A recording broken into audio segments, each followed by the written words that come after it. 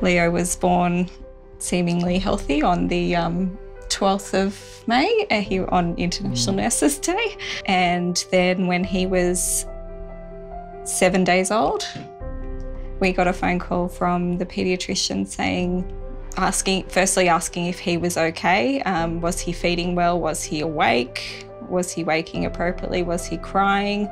And then she mentioned that he had screened positive for MCAD deficiency, and I was so confused. I remember Jess just looking at her phone and instantly research, hours and hours of just looking, what does that mean for our family and what does it mean for Leo? And then we started to look internally. We're like, oh, genetic disorder.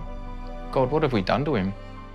As a paediatric nurse, I knew that metabolic disorders could be very serious, and I knew somewhat what might be involved in having a child with a metabolic disorder, but I had never heard of MCAD prior to that phone call.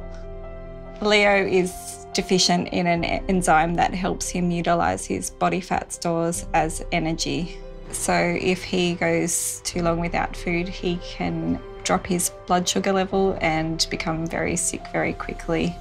That can most seriously lead to a coma or even death. I've been supporting Genes for Genes probably more casually from the beginning of my nursing career. I saw how much of an impact genetic illnesses had on children that I cared for. So I would buy a pen or buy a badge, and little things that can make a big difference.